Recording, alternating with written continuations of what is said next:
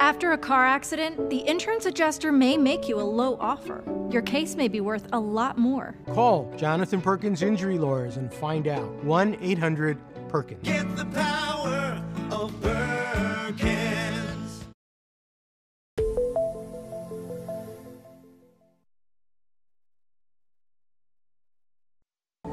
The following program is available in described video.